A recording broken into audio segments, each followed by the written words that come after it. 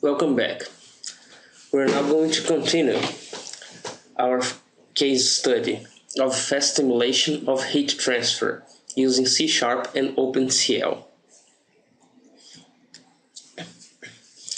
We've shown a demonstration where we showed a simulation of heat transfer, how to change initial conditions using the mouse, and how to change the heat conductivity on the fly. Basically, changing the heat conductivity will change how fast the planed plate will go to its steady-state configuration. Let's now go over the topics of this video tutorial. First of all, I am going to present some prerequisites that I consider to be necessary for the full understanding of this video tutorial.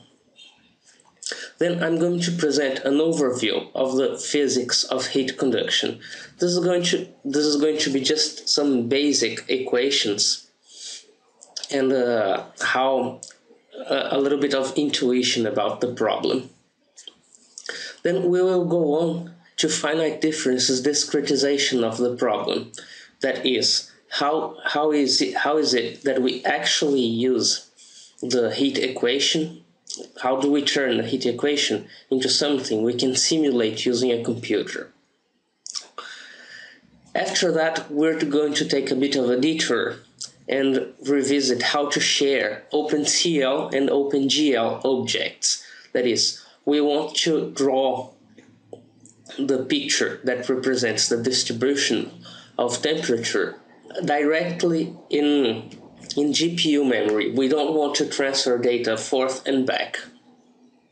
Then we will go on to computing color representation of intensities and build a function to create a color representation of scalar values.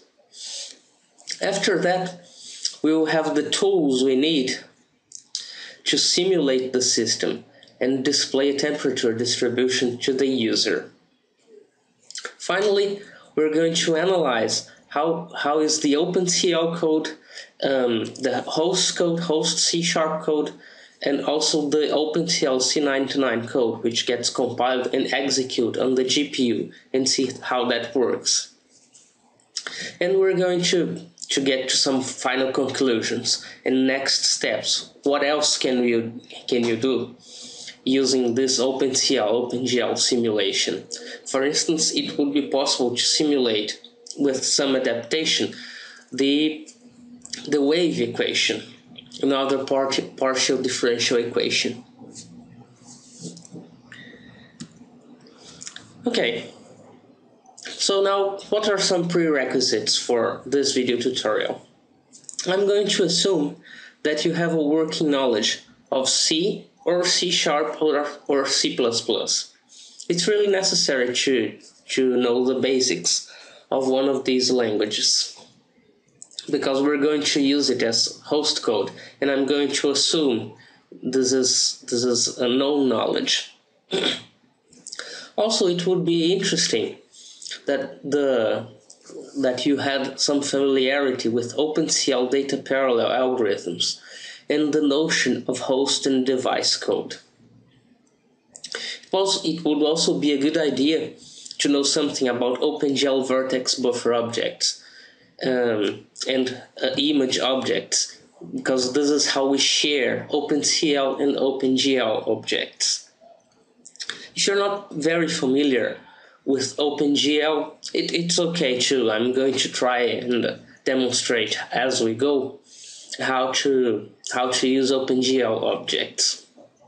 Also, it's a good idea to know some basic calculus and some things about partial differential equations, because after all, the heat equation is a partial differential equation, or PDE, which we are going to discretize and simulate.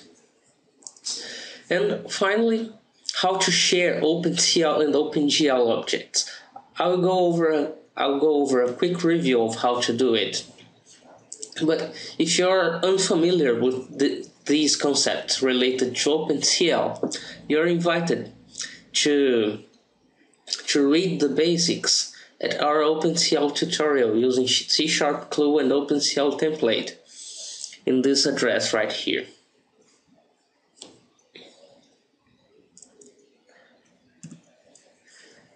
So now let's get to an overview of heat conduction. So what's the intuition of heat flow? Temperature, when an object is hot and another object is cold, or parts of the same object are hot and cold, like in this plate here, the top and bottom of the plate are maintained at a higher temperature. So the intuition is that heat will flow we know that heat will flow from the hot parts of the plate to the cold parts of the plate in blue here. But how fast is it going to happen?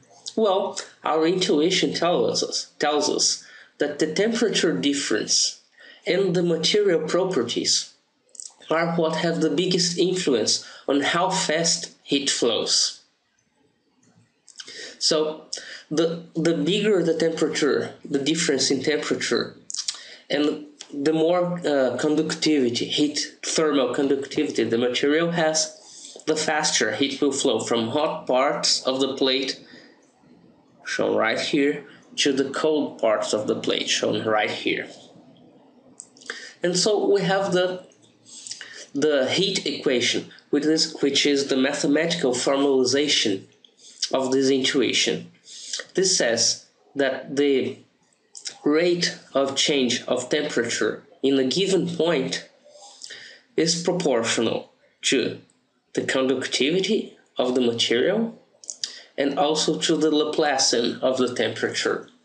We're not going to go into many mathematical details, but believe me, this captures the intuition that there's a dependency on the properties of the material in this alpha parameter here, and also it depends on the difference, on the temperature difference, which is captured by this Laplacian factor.